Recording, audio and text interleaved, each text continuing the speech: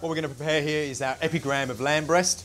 So what we've got is our confit braised lamb breast that we've got to get shredding up now. So we've had this lamb breast cooking in our oven overnight for about 8 hours on about 80 degrees.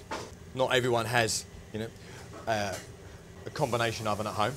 So what we can do is to poach the lamb very, very gently for about 3 hours on about 110, 120 degrees in a conventional oven. If the bones slot out nice and easy, then your lamb's ready. All right, so we're just going to lay this in, sort of like a bit of crazy paving, making it up the gaps. But because of all the lovely fat that's in here, it's going to allow it to set together with the pressure, okay? Here goes our aubergines. Very, very simply, just been pan fried down, a little bit of olive oil. That's our middle layer. And then we've got the top of our lamb going over, okay? So yet again, same thing, we're just trying to make that nice even layer of lamb on the top. What we're going to do is fold over that cling film and get a weight on her and press her down, okay? So, yeah, we've got our tray here that's going to fit nice and snug inside, right on top. So we've got a good weight. And then we're going to start increasing the weight as we go, trying to get her to set as she chills, okay? So we're just starting off with a very simple weight. That's going to go, we're going to go into the fridge. We're going to allow this to set. So here we go, we're going to turn her out. Got hold of the cling film, lifting it upside down. Very simple, out she comes. And there we've got the insides of our lovely lamb Epigramme. Got our lamb here, you see our beautiful aubergine through the middle.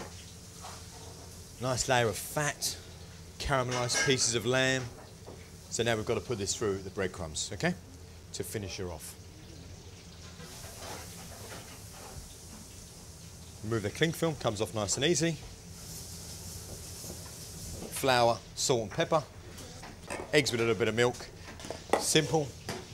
And some panko Japanese breadcrumbs, okay? So, now we've got to pan fry it. So we get it nice and golden all round. Nice little sizzle. Keeping her eye on, make sure she's going to move. So we're looking for here real nice light golden brown. Have a little check here, see where we're at. Nice, yeah, happy with that. So we're looking for that colour the whole way round. So it's nice and crisp on the outside. Okay, now to go into the oven. Okay.